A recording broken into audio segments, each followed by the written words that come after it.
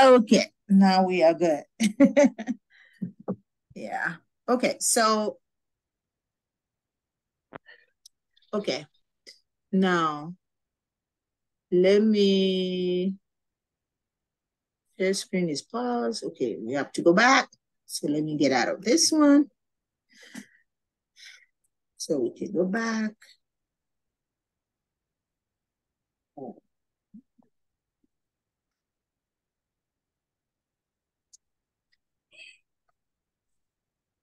Where's my share screen? Okay, are you guys seeing? Yes. Okay.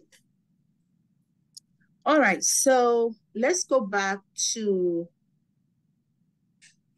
the presentation, and we don't have too many slides. We were here. Okay. So yes, so we were making a point of the fact that we start the conversation with verse 5, okay?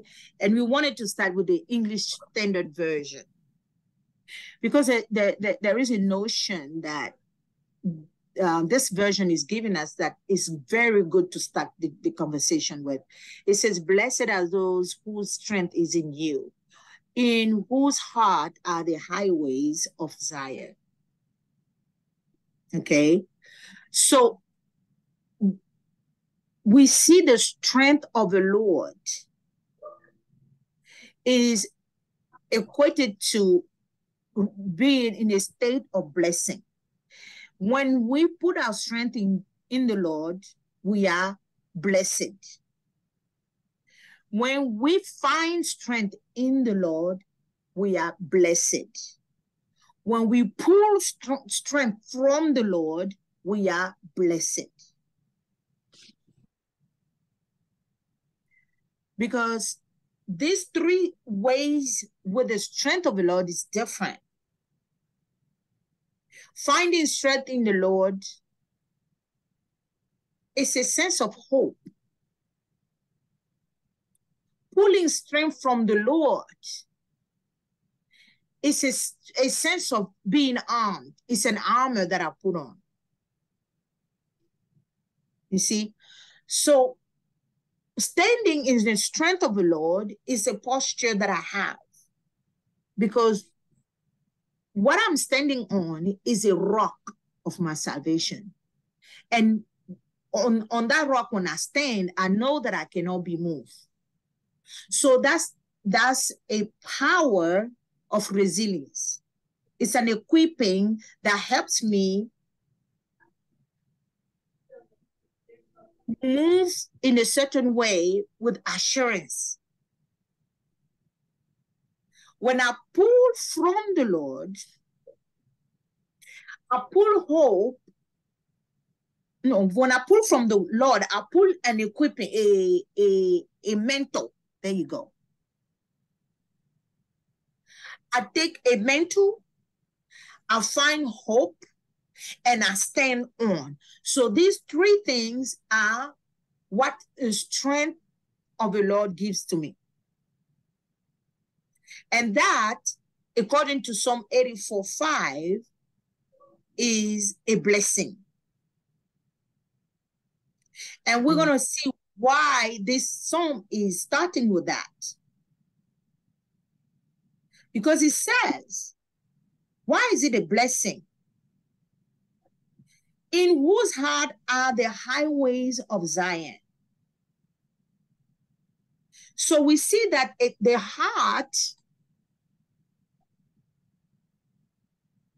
has been, the heart has a direction. The heart is directed. The heart is giving a way, a direction, a travel. The heart is given a movement from point A to point B, because without that necessity to move, we won't talk about a road, because something that is not moving doesn't need a road. It doesn't need a way. So we wouldn't talk about highway here.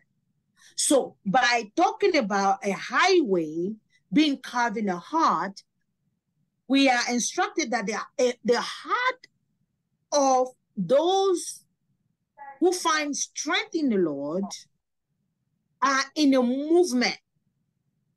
These are hearts that have direction. Our heart have been carved and molded and structured because a highway is a road, it's a pathway. And it's not a pathway like one that you create in the wilderness, because a pathway in the wilderness has no, it's not treated, it's not intentionally planned with, you know, the proper equipment cleared out, managed, because highways are managed. Sometimes you see signs says, adopt a highway, because highways are not left like that. Highways are managed. They have to be, you know, steward, you see. So the highway of our heart is being molded. Our heart is being given a direction. Our heart is being structured. Our heart is being carved. In our heart, the carving of our heart yield a highway. And he said, in those in whose heart are highways. Okay.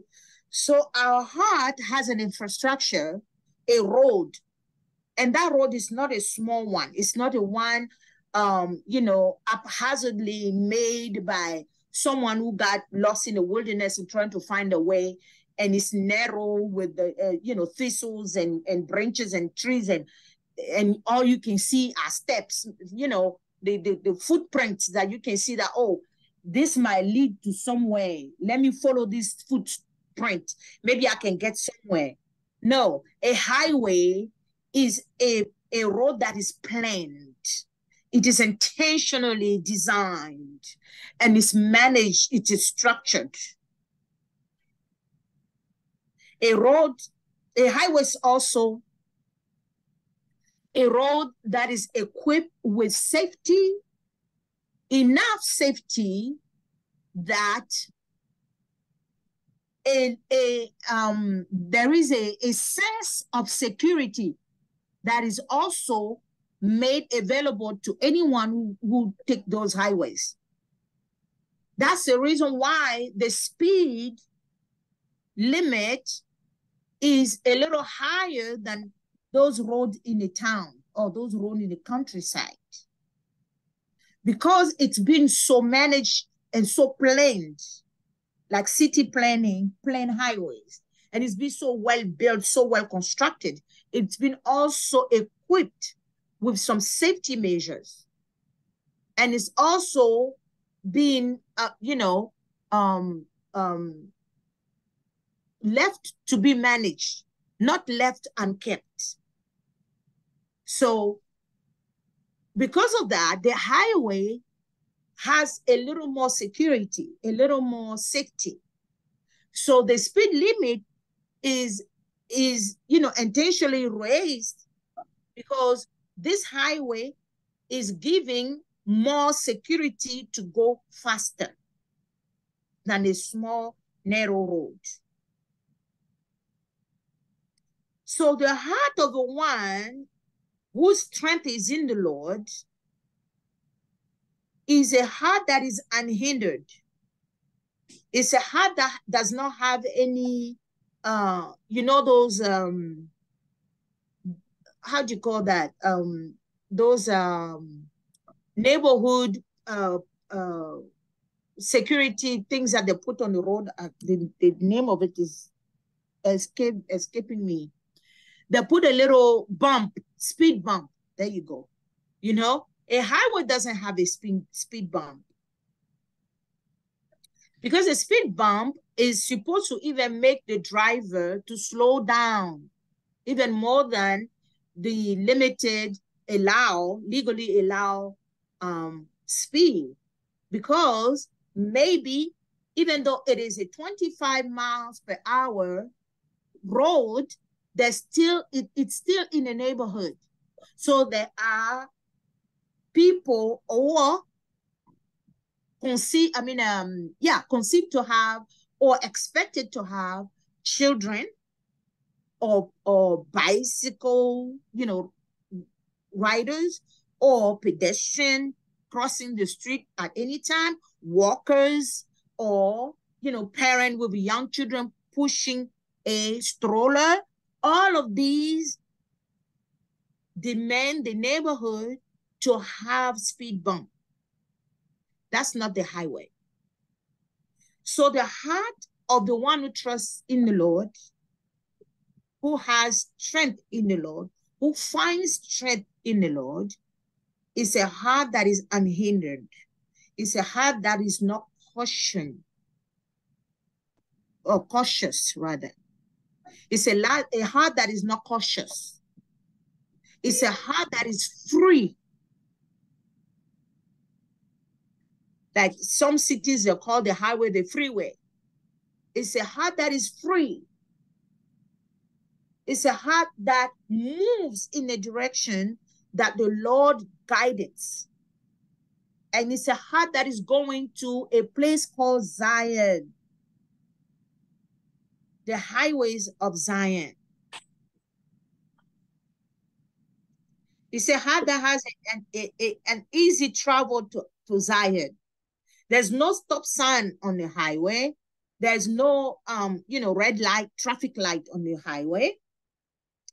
And the speed limit is a little higher compared to neighborhood or town or, countryside road. So I want to pause here and I want to speak to you, daughters of Zion, ministers of the Lord. What is the Lord telling you about this particular verse? What are you receiving? What are you getting? How are you gearing your revelation or your heart or your understanding? Let's pause here and talk a little bit. Anyone?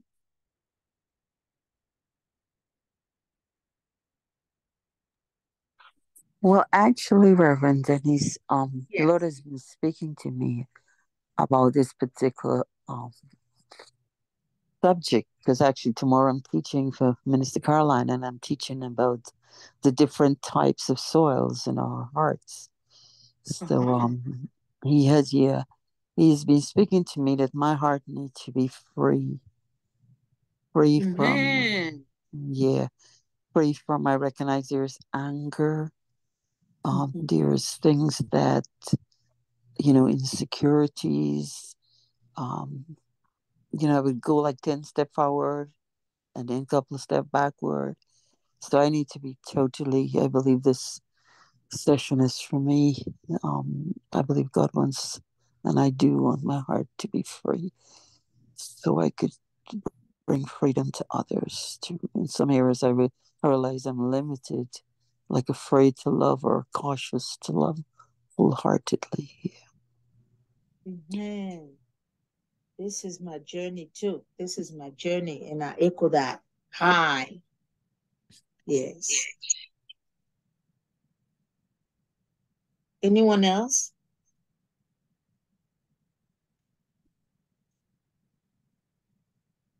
Okay. Let's move on to the next verse.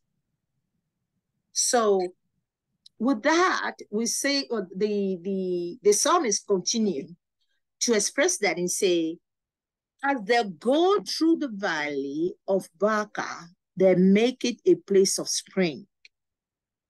The early rain also covers it with pools. Now, as they go through the valley of Baca, okay? When they go, an assurance of that going. If you say as they go, it's not if they go. So going through the valley of Baca is an assurance. It's not a possibility. They make it a place of spring. Now, let's pause into that sentence. They make it a place of spring.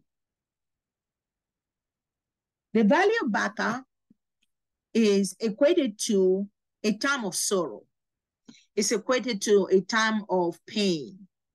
Just like David was saying, when I go through the valley overshadowed by death. It's that kind of valley. It's that kind of valley. A time of sorrow, a time, for instance, my cleaning lady we've been praying for went to surgery for cancer, and she's been in the hospital for 2 months, and a colleague told me that it's not looking good. I was so praying and hoping and believing that she will be receiving a miraculous healing. But this is a valley of Baca right there. That's a valley of Baca. Then make it a place of spring. So it doesn't say, you, Lord, make it a place of spring. It's not saying that the Lord is making it a place of spring. It said they make it a place of spring. So that means that the one who finds strength in the Lord, me, Denise, who finds strength in the Lord, in my heart, the Lord carves, if I yield it to him, he will carve highways to Zion, so that as I go through the valley of Baca, I make it a place of spring. I decide that I have to turn this situation around. I have to find peace that surpasses all understanding. I have to be anchored by him, and he alone gives me relief. It doesn't mean that I'm no longer a human being. It doesn't mean that my nervous system is dead, my brain is dead. I walk around like a nonsensical, non-sensitive, person. No, I am fully functioning. All my senses are functioning. My reaction to pain is at its peak. My reaction to happiness is at its peak. Deception, all of this is at its peak. If somebody insult me, disrespect me, condescend toward me, whatever it is that it is done toward me that I find negative, I will feel it. I will feel it. That's how God wired me. And I'm thinking you as well. Because that means that you and I are human beings. We did not drop from the sky. You see? So he is expecting us to fully function in our humanity, but at the same time, to be able to find our strength in him and wear it as a garment, as an equipping that enable us to make now the decision.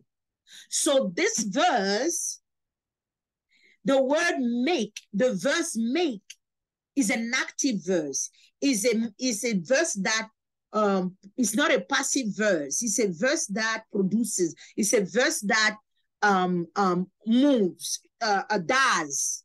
It's a living verse. It's a doing verse. Therefore, it's a decision-based verse. So this verse, in order for this verse to be released or to come to pass, that verse, that power is in the hand of the maker, of the one making it. So if I say they make a place of spring, I make a place of spring. I have to make a decision to say, okay, it is tough at work. I have to turn to my father to say, Father, this is too much for me. I can't take it. Help me to do this work. Help me to understand. Help me to make sure that I don't make a mistake. Help me. This is me taking a decision to make it a place of spring, and know that each day when I wake up, I am grateful to have a job. I am grateful to have a paycheck. I am grateful to have a remuneration for my family. So I turn that into making it a place of spring. Something can be going on in a family. It could be something in a marriage. It could be something in a wheresoever it is coming from, I have to rise up and make the decision, take the decision to make it a spring, a place of spring. The early rain also covers it with pools. Now, this one is an interesting one. The early rain is the dew, okay? We know that the latter rain is better than the early rain, but the early rain is a fresh rain that is it's a beginning of a blessing. It's a first place of blessing. It's a beginning of knowing that the Lord is with me. It's the assurance of the presence of God. It's the assurance of the blessings of God. Now, when you go to the latter rain, that's when you get the outpouring, the overflowing. But the early rain, when you rise up in the morning, the Lord says in Psalm, I think 5 or 3:5 or 5:3, that I think it's 5:3, that He's awaiting our prayers in the morning. You see, He's awaiting to pour it out. That's the early rain. So the early rain now comes and covers it with pools. The early rain covers it with pools. Pools are abundant of water that are contained in a place. You see? So pools, and it doesn't even say only pools, say pools. Pools, plural. So multiplicity of blessing contained in a container, blessing container, blessings that are in a container. Hallelujah. So as we look at here, Psalm 5:3, my voice shall thou hear in the morning, O Lord. In the morning will I direct my prayer unto thee and will look up. Hallelujah. So the early rain, the morning rain, the early rain is the presence of God. It is blessing. It's the knowing of Him being with us. He covers it with pools. Hallelujah. Then if we move to verse, excuse me. If we move to verse 7, he says, they go from strength to strength. They go from strength to strength. We know that any plant that receives water grows, gets strengthened, even flat out moves up from growing to producing fruit. So we go from strength to strength. Hallelujah. We can do the whole Psalm 84, but I want us to, we're going to take the verse 8 as a prayer. Verse 8, 9 to 12. We're going to take those verses as prayers.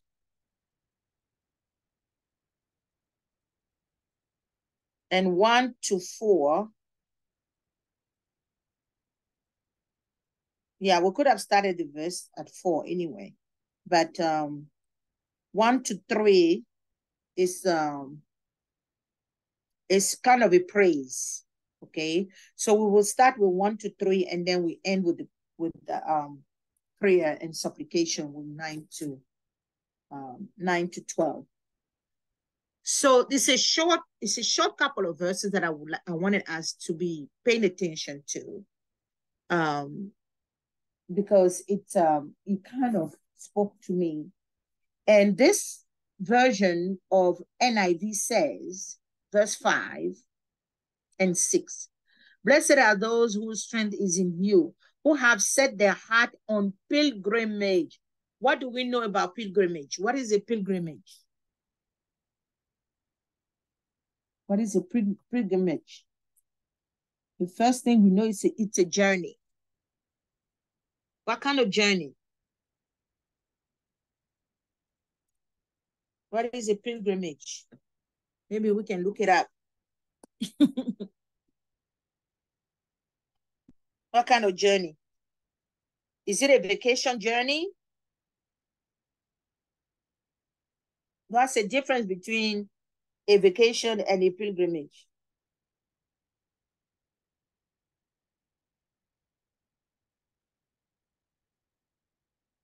Is anybody connected?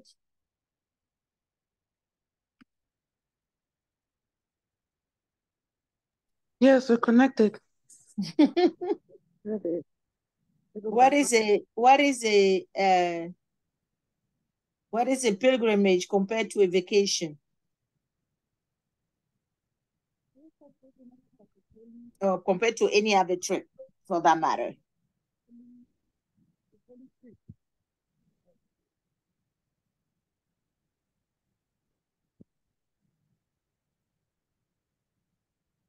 Okay. So Wikipedia, if we see, for instance, when we're looking at Acts of the Apostle, chapter 2, when they received the baptism of the Holy Spirit, they came out and spoke to 3,000 people. Why was these 3,000 people gathered there? These are Jews that were in the diaspora, that were all over the world, that traveled to Jerusalem for the Feast of Pentecost. They go there as a pilgrim to the motherland, to their hometown. Some of them are not even from there, but they are of the confession of the how do you call that? Of the religious belief of Abraham. You see, so the Jew who converted or were born Jew, who adventure themselves or who find Judaism where they're living and receive instruction, they know that at that time of the year, you travel and pilgrim there for religious purposes and observance, for religious, observation or observance rather, for religious motives. So this is how they travel there. So that you can call that a pilgrimage. A pilgrimage, Wikipedia says, is a journey often onto an unknown or foreign place where a person goes in search of new or expanded meaning about themselves, others, nature, or a higher good through the experience. It can lead to a personal transformation, after which the pilgrim returns to their daily life. You see, it can lead to their transformation. So as we set our hearts into the pilgrimage, we are being led into a transformed heart, a renewed heart, a heart that has been structured or restructured. The new infrastructure has been in place. The new road has been built in our heart to take us to Zion. Zion is a place of triumph. It's a place of deliverance. It's a place of victory. It's a city on a hill. It's an identity. It's who we are. So that means that there is something in us that has to be showing the kingdom we belong to. And it starts in our hearts. It starts in our hearts.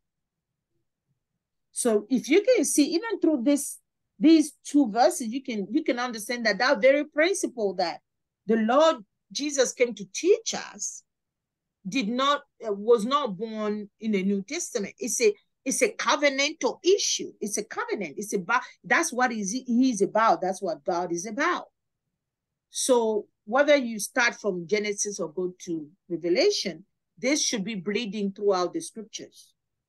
The fact that our heart is the place where everything is sealed, where all the contract, all the covenant, everything is done. It's a place where the deal is done. It's the heart.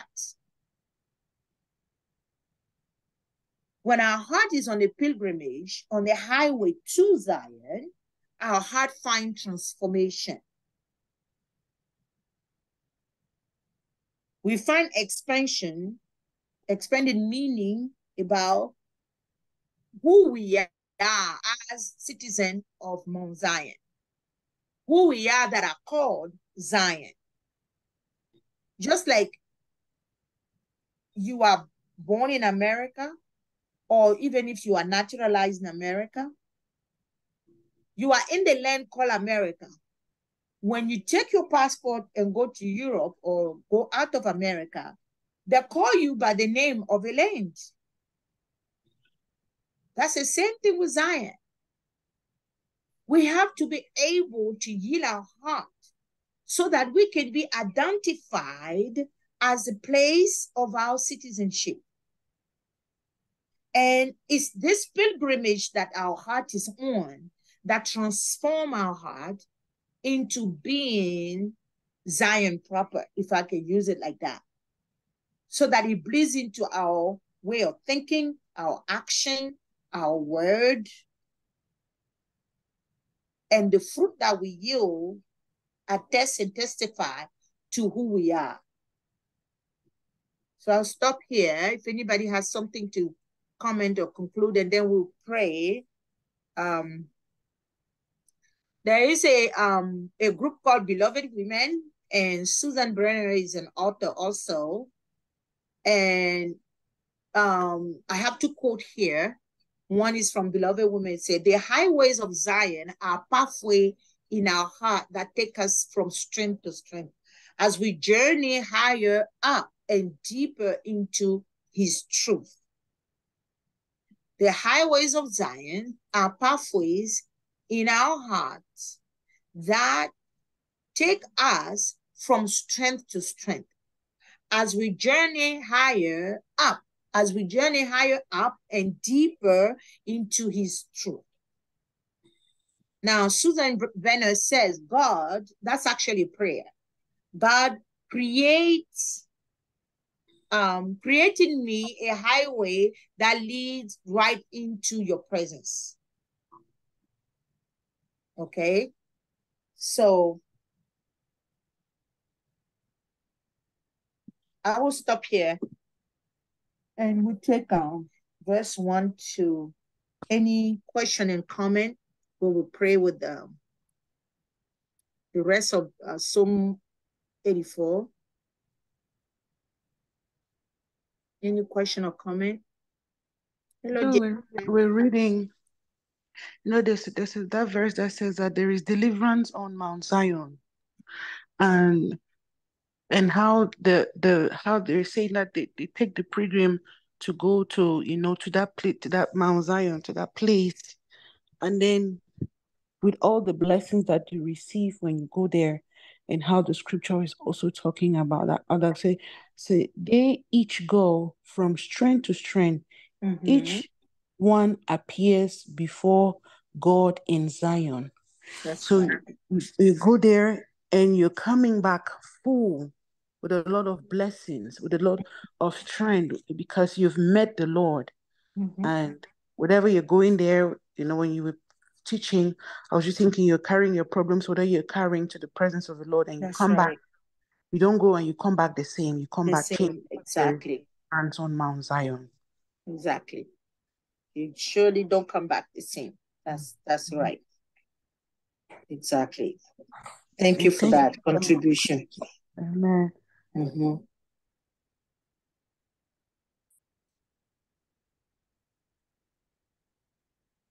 Anyone else?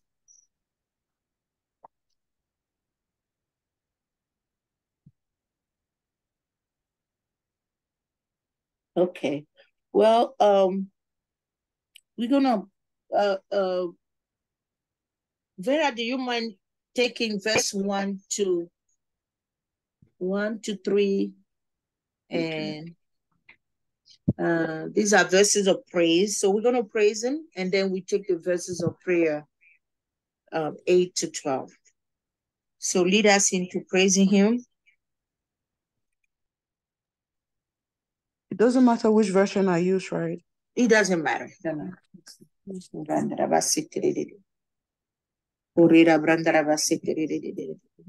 You can join us in prayer. Okay. So we pray, then we read the verse. That's what you're saying, Mama? Yeah, no, you use the verse. Use the verse as praise verse. Oh, okay, So, amen. yeah.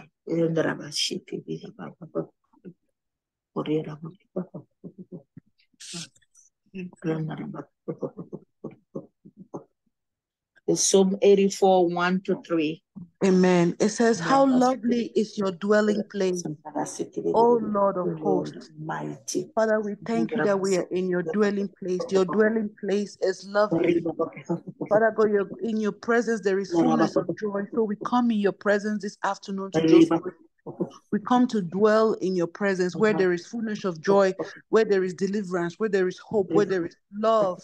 My soul longs, yes, faints for the court of the Lord. My heart and flesh sing for joy to the living God. Even the sparrows flies Yes, Lord.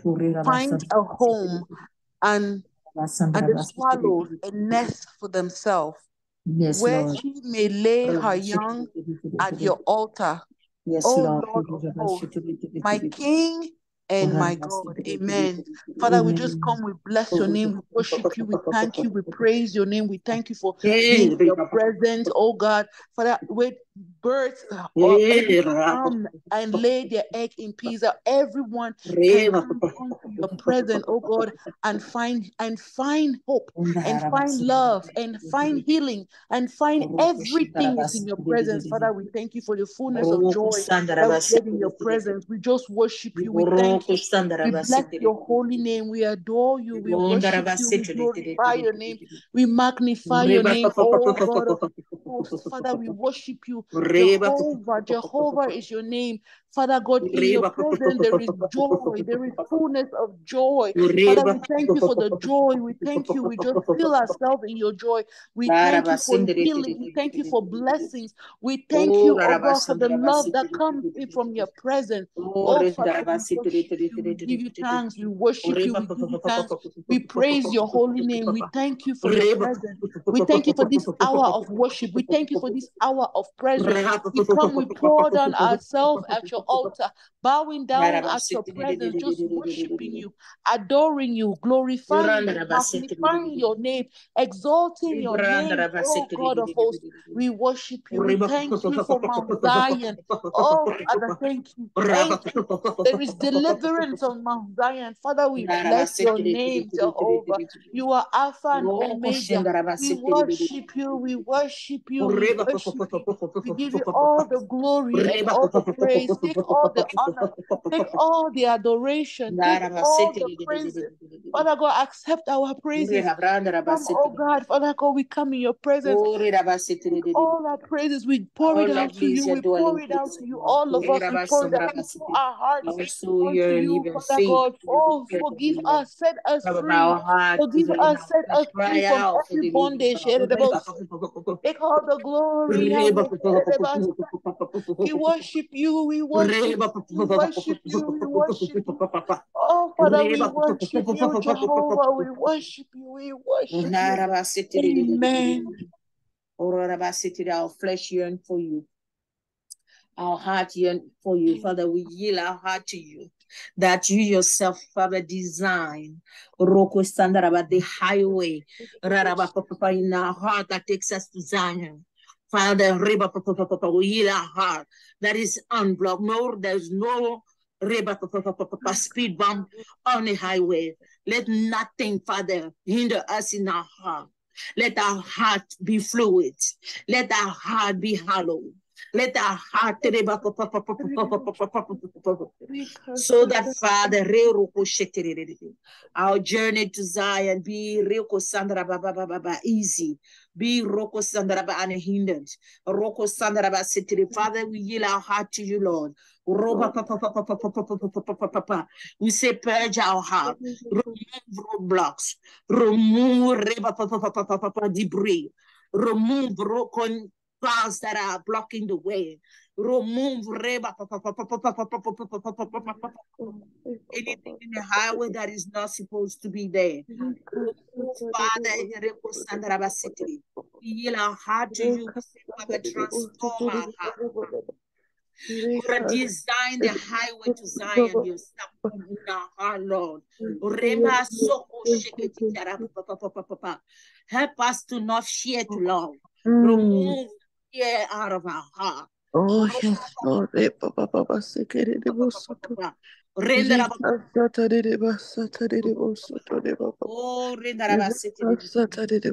Help us to stay true to ourselves. Amen. Help us to continue doing good that pleases you. That no human action or human behavior can make us change or transform. Oh, yes, Papa. Help us, help our heart to stay pure. Help our heart to stay unhindered. Help our heart to stay unblocked. Help our heart to reba ronde reba randa raba oh renda raba like the heart of a children, like a heart of children, Lord. Give our heart the ability to quickly bounce back from any negativity, opposition, or pain.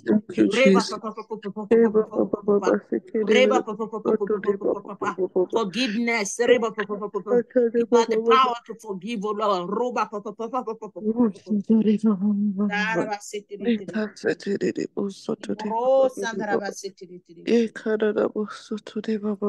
Hear our prayer, O Lord God Almighty. Listen to us, O God of Yaakov. Look upon our shield, O God. Look with favor on us, Father. You have anointed us yourself. Lord, better is one day in your court than 1,000 elsewhere. Oh, Lord, yes, we rather be doorkeepers in your house, the house of our God, the house of our Father, than dwell in the tent of the wicked.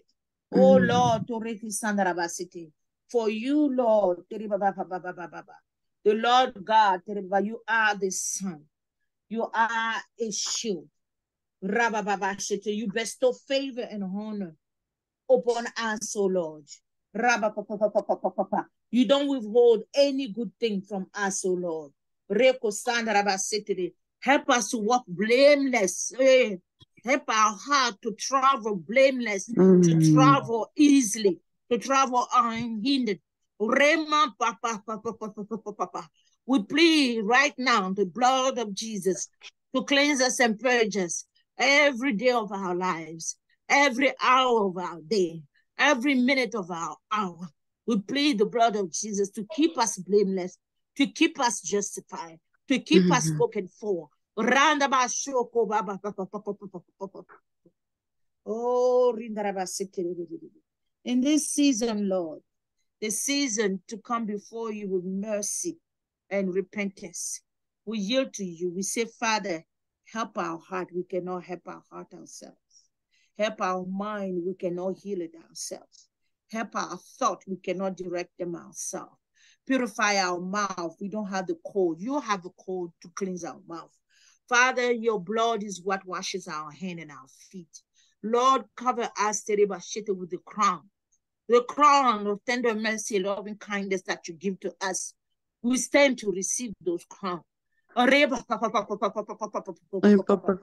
this season, Lord, as we prepare for a brand new spiritual year, Lord, we say, have mercy on us. We thank you for your mercy. We say, have mercy on us. We thank you for your mercy. We say, have mercy on us. We thank you for your mercy. We say, have mercy on us. Anyone That's still hiding somewhere in our hearts. Mm. Oh, yes. Oh, That is still hiding somewhere in a prison in our heart. Lord, we say our heart has a highway to Zion. Let that person be exposed. Let that person be brought forth so that we can forgive and release that person and be free. Our heart has a highway. Our heart has a highway. A highway is not hindered. A highway that has no debris. A highway that has no blockage. A highway is a free way. Therefore, we say, Lord, set our heart free. Set our mind free. Set us free from ourselves. In the mighty name of Jesus, we have prayed. Amen. Amen. Anyone receive anything when we were praying?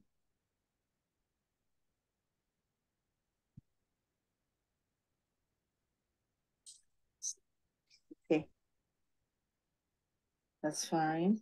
Anyone has a prayer point? Let me stop recording.